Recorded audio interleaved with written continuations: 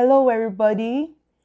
This is part two of my journey through cancer, and in this part, I'm going to talk about chemotherapy.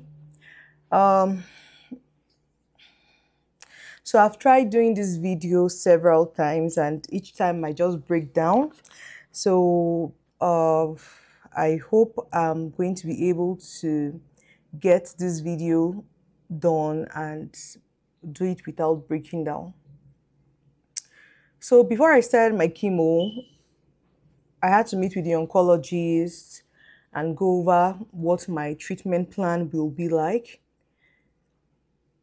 And while doing all of that, he gave me a requisition form for various tests. They had to scan my bones. They had to scan my soft tissues. Those are like two different tests with two different machines, like CT scans. I had to do tests before, like blood work, before each chemo session so that they will know if my blood levels were okay and some other things. My requisition form was 6 pages long. I also had to, because the cancer was in the breast, I had to go and insert something that was I've forgotten the name now, but it was as small as a rice, a rice grain. It was called the marker. So the reason for that is for them, because the oncologist told me that in the event that chemo dissolves the tumor completely, they will be able to know exactly where the tumor was. So I had to go get that done, and that process on its own was another excruciating process because when I went in, they had to put a freezing agent right there to numb my breasts before the doctor that was going to do the procedure told me what to expect um, for like throughout the procedure, that it will not take so much time. They'll just inject it. And then after that, I had to go and do an ultrasound scan and another mammogram, which was excruciatingly painful. Luckily, I had an elder friend with me, Madam Franca. Thank you very much. Thank you, Ma. Thank you to you and your husband, your family, because they were very helpful to me. She would follow me for all my appointments because my husband was not in the country at the time. She'll follow me for all my appointments. She'll help me to stand in queues until it was my turn. Then I would go and replace her on the queue to be attended to. She would come to my house. She would cook. She kept telling me, "Don't worry about anything. Whatever it is, I will be there." Luckily, I'm not working at the moment, so whatever appointments you need me to go for, if it's to help you pick the kids from school, whatever, and really, true to her words, she was there. So thank you so much, Ma. So she was with me. We drove home, picked up my kids. So the next day was going to be like one day before my chemo. And I was really worried, but I handed everything over to God, started playing music, went into the bathroom to just like do a body scrub, just basically do things that will make me to feel like I was taking care of myself, self-care and all of that. And then I slept off. The next morning, we went for chemotherapy. Now, with chemo, they would have to look for your veins, because there are two types of chemo. There's the oral chemo, the one that you take by mouth, and then there's also the one where they like infuse it. They are drips. So before I go for chemo, I was given medications to prevent some side effects of the chemotherapy. It was not going to stop it, but it was going to at least reduce it a bit. So, and this medication, there were about 3 of them that I had to take in my house before I left for the hospital, at least an hour before chemotherapy. Then getting to the hospital, the nurses made me comfortable, gave me a warm blanket, asked me if I wanted to drink juice, crackers, showed me to where I was going to sit for my chemo, helped me to raise my feet up like with the chair and all of that. And then the chemotherapy started with carboplatin. Carboplatin was the pre-med. It was another medication to prevent side effects or to reduce them. I think I will even use the word reduce in this instance, because you really cannot prevent the side effects when you're going through chemotherapy, but at least it can be reduced. After that infusion, then the chemotherapy started. And the first one was my paclitaxel. That was the name of the chemotherapy. And that one, I was told by my oncologist to ask for ice so that I could insert both my hands and my feet in it. If not, it's going to cause nerve damage. And that particular medication used to run for about 45 minutes to 1 hour. So my hands would be in ice. And I was doing this chemotherapy in February. That was like the core of winter. My hands would be in ice for the duration of that particular infusion. So my hands and my feet would be in ice. So shortly after they started the infusion, my stomach began to hurt me. I was no longer comfortable. I was in pain. I had to tell Madam Franca, and then she quickly hurried to go call the nurses, and they came and stopped the infusion and gave me some medication that will help to calm me down. Then they slowly started it and reduced the speed. After that, I was okay. I was just dizzy. Afterwards, I even managed to drive myself home with my eyes being dizzy and all of that. Um, when I got home, I was waiting for my sister and my friend Laifa. Laifa, thank you. Herself and her family too were immensely helpful. As this video goes on, any video I do, when I get to the point where um, somebody came through for me, I would always mention their name. Herself and her family really came through for me. So she came to my house. I've known Laifa for about 26 years now. We're friends in secondary school. So she came to my house from work to come and make sure that I was okay, cooked, cleaned up, made sure that my kids were okay. Stayed all through the weekend with me, and then she had to leave on Sunday. So in the course of the chemo, like some side effects I noticed are nausea, constipation. The first week of chemo was constipation for me. No. The first week of chemo was diarrhea. Then subsequent weeks were constipation. My chemotherapy was every Friday. Um, I was nauseous. I think I vomited just a few times because I was very, very, as much as I really hate medication, but like during this time period, I was very constant with taking my medication. So, and most of my medication, they also had the sleep aspect to it, because once I take it, I'll be very drowsy. I will sleep off. Sometimes I will not even take my medication if my kids were in school, to make sure that I'm awake to at least let them in, give them their food, and then I'll take the medication and just like pass out. My husband was not here at the time, like I said earlier in the video. So it was me and the kids, and people were coming to check on us. My next chemo was one of my high school friends to Jubril. Jubril, thank you. You did not have to do it, but you came through. And funny enough, I'd not seen him since we left secondary school. But when he heard I was in Canada, he came to my former house.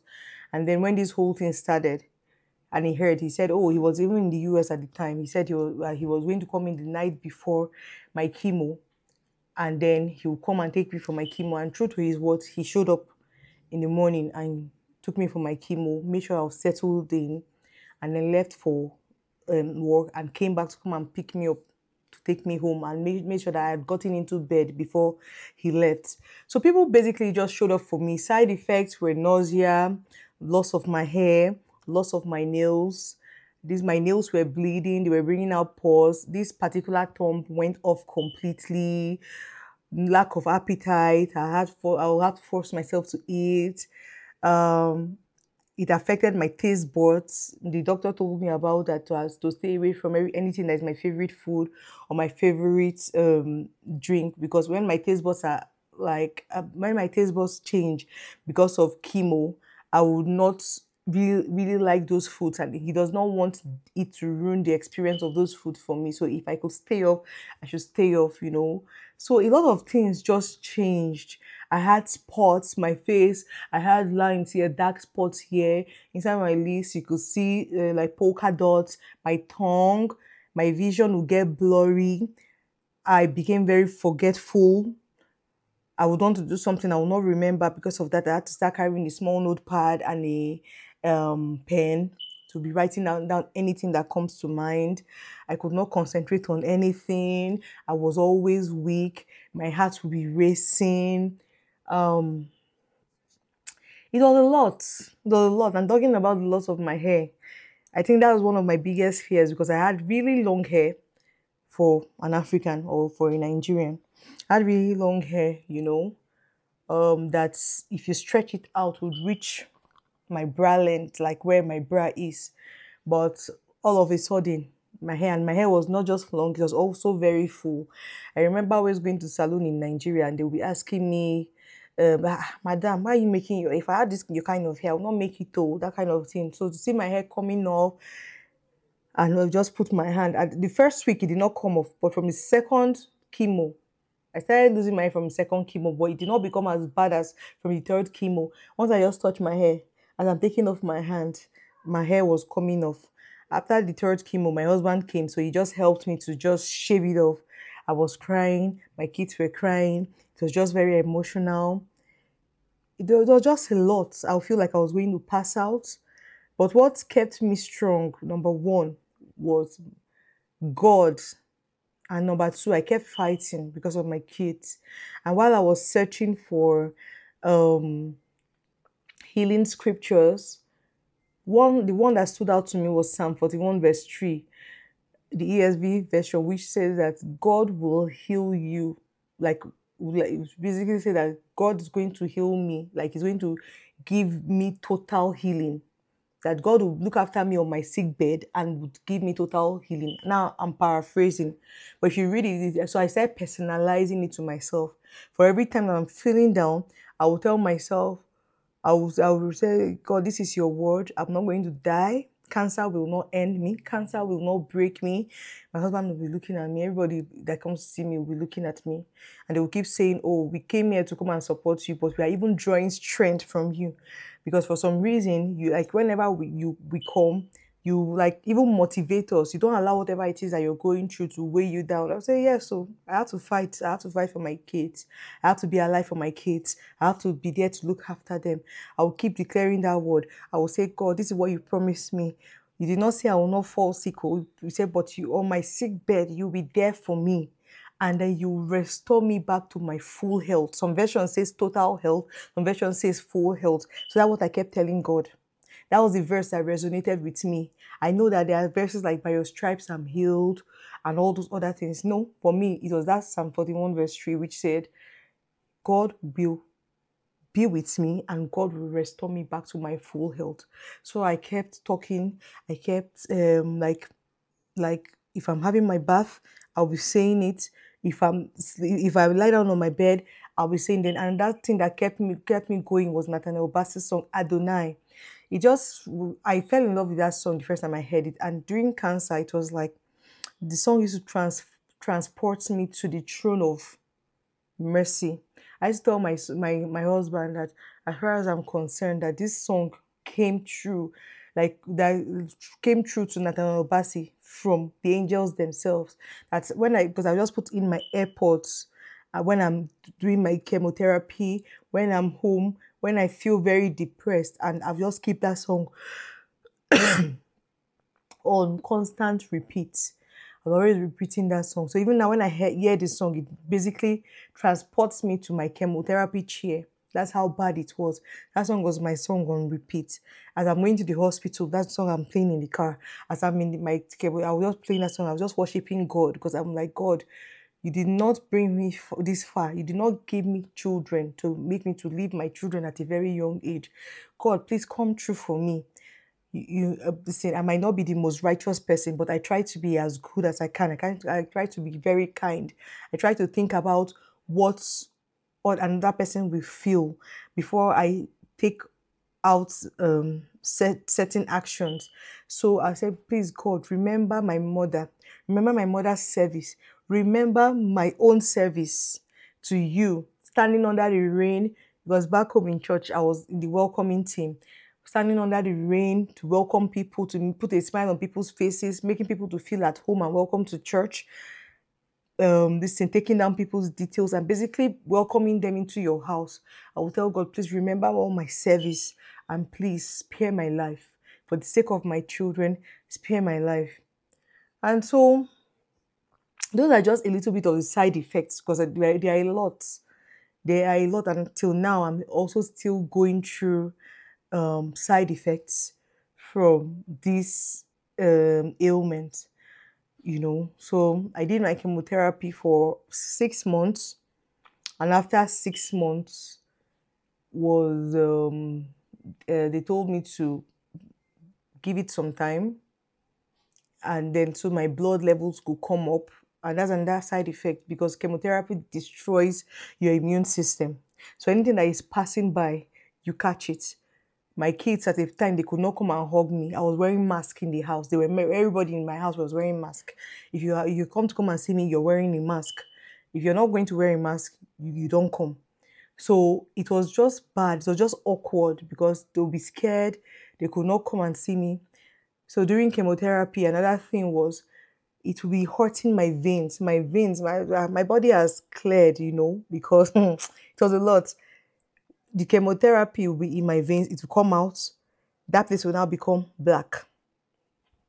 They will poke me here. They will poke me here. They will poke me here. And my veins, if you look at my hands, you cannot even see my veins through my hands. They will use a vein finder. They will still get it wrong.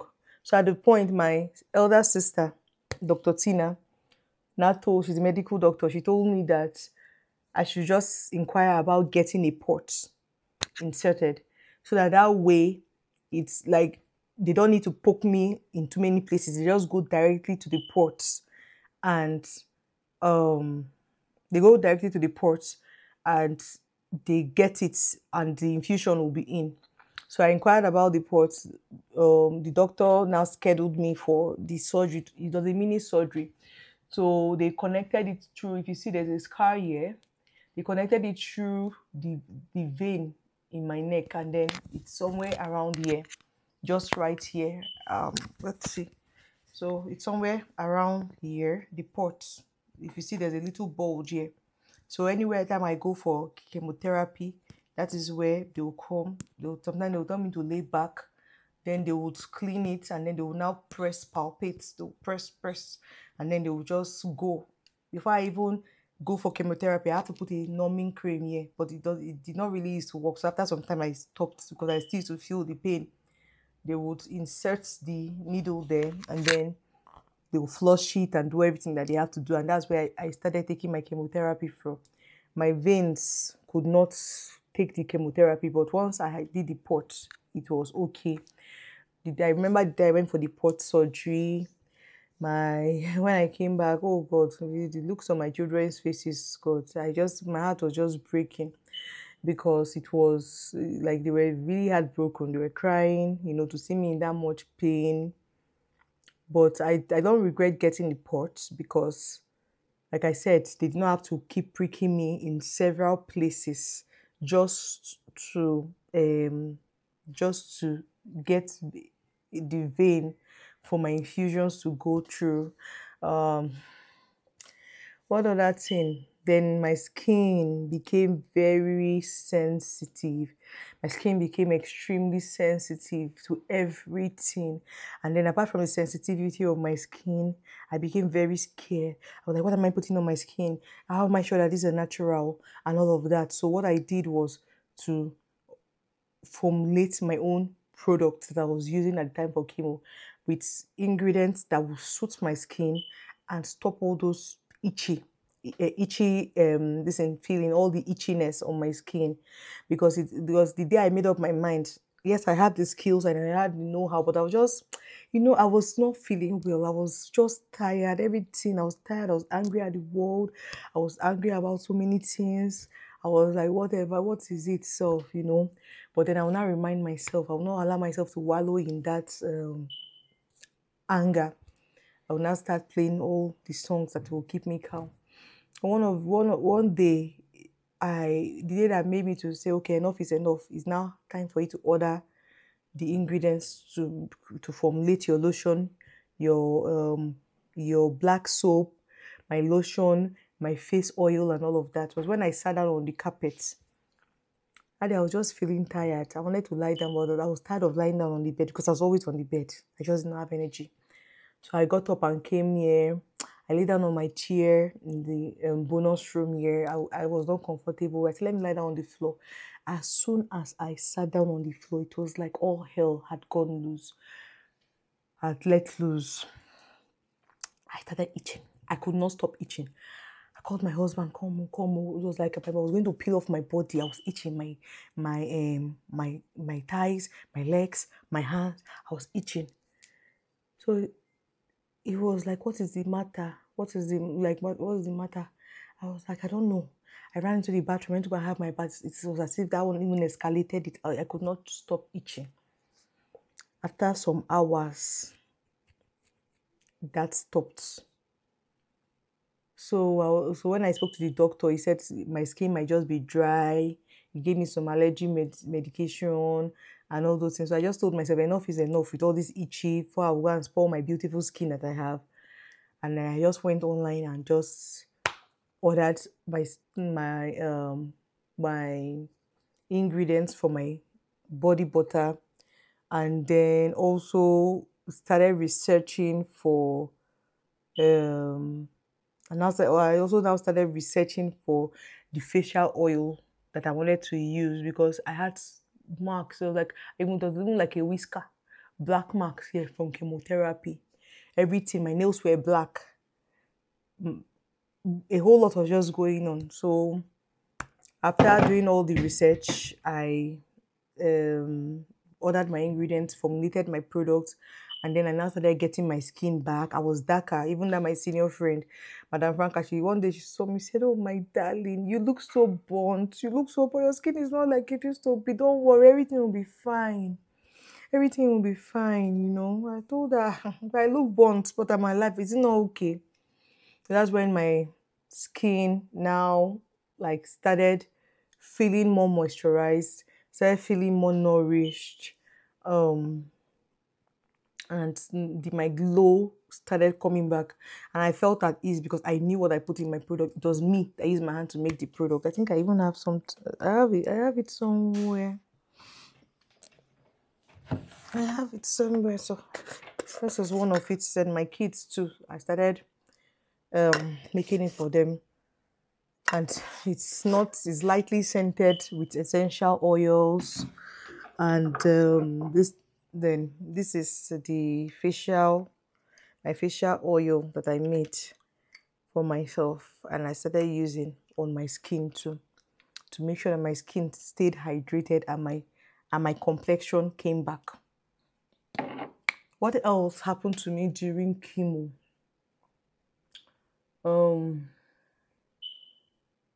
Like I've mentioned, forgetfulness. My eyes will also be very watery. I'll just stare, my eyes will be like tears are falling out of my eyes. I'm not crying. It's not like I'm crying or anything, but it was just a lot, really. I cannot really remember everything, but it was a lot. And the eyes, I was worried about my eyes because if you've been following me since 2019, you'll notice that sometime in 2020 or is it 2019, I don't remember the year now, I went to go and have laser surgery. I used to wear glasses, and so when my eyes would be all teary and going blurry and all of that, I was worried that I was worried that um chemo was not going to was not basically ruining my surgery that I had done to be seen without glasses, But I just told myself, whatever it is, everything will come back. Like God will restore me back to total health. And I think I think standing on that scripture, God really honored his words, which is why he sent me the best doctors. He sent me the best people around me. I had support. Church, where they were there for me. I had support. I had help. God just basically positioned people in my life that came through to come and help me. came through for me, were there for me, cared for me, would come to my house at different times just to make sure, are you okay? Would trek in the snow to come and make sure, are you okay? Would drive in the snow. Their car might even spoil on my road, because the snow was snowstorm, but they still came through for me. So I'm forever grateful. My parents were worried. My dad would call, what do you need? What do you need?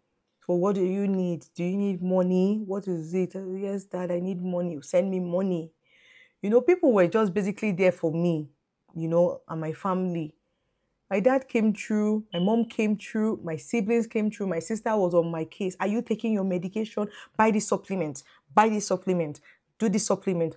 After this time, I think I'll sit down and list out a list of supplements that I took that helped me. And they basically find a way to like put it on the link where you can go and download it. Basically, things that helped me, I would find the time to like sit through it and um like think through it, remember and gather everything, and then put it on the link where if you're going through certain things, you can download it and I hope it helps you. What else happened to me during chemo? I think that's all I can think of for now. So my next video will be about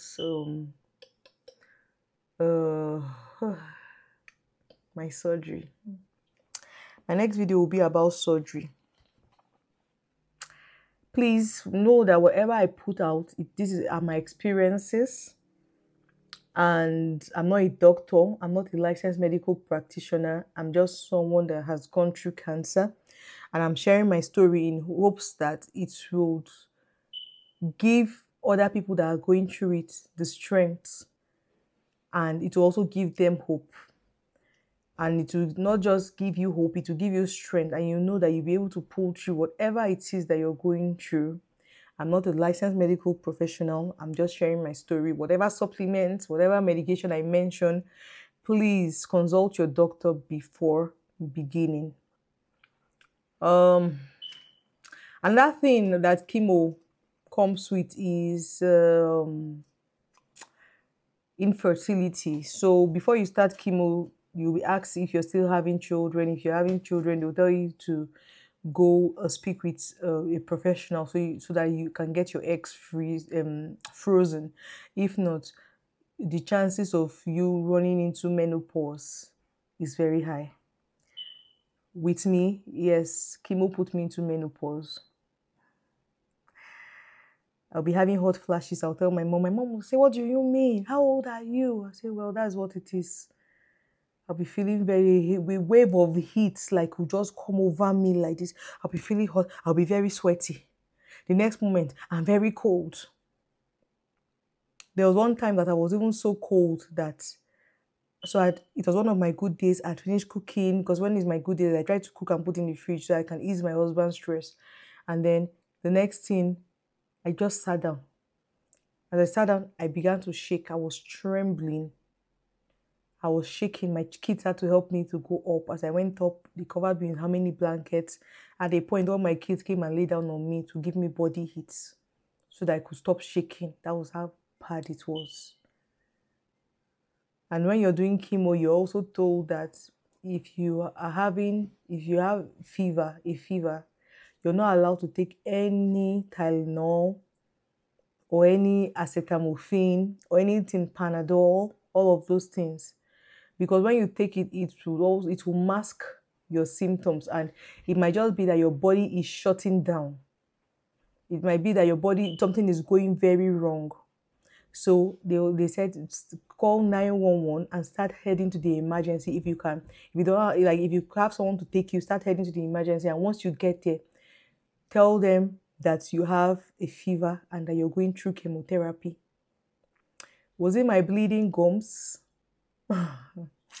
Was it my bleeding gums or my bleeding tongue? I could not even eat anything. I'll be in so much pain. Do I look like it? Anytime you watch my video, just thank God. Thank God. I could not eat, I could only drink.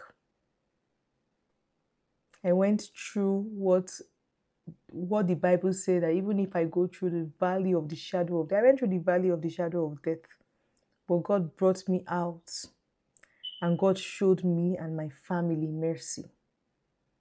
And that was another prayer I kept praying. Mercy, mercy, mercy. God really came through and showed me mercy.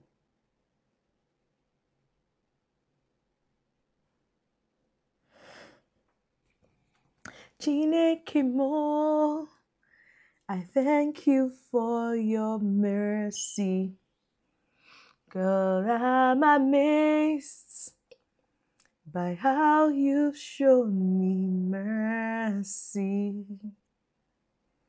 Daddy Mo, I thank you for your mercy. That was another song that was on repeat, but that was after I was told I was cancer free, because I could resonate with that song so much. So I think that's all I have for this video. Next one will be about surgery. If you have any questions, please feel free to ask. I've been responding to DMs. I've been responding to comments. I think your questions will help me to know what answers you need, and I can do videos to respond to them. And then also, please try to subscribe to my YouTube channel, because I will try to be dropping these videos at least once a week. I've not picked a particular day yet, but at least once a week, because of my busy schedule, being a mother, an employee, a wife, it's a lot on me, and my husband is not here at the moment, so it's basically me that is mother and father to my kids, doing all the running around. So once a week at least. Please try. Please subscribe, support my channel, follow me on Instagram, follow me on TikTok, and it shall be well with you. Thank you so much, and God bless you for watching. Bye.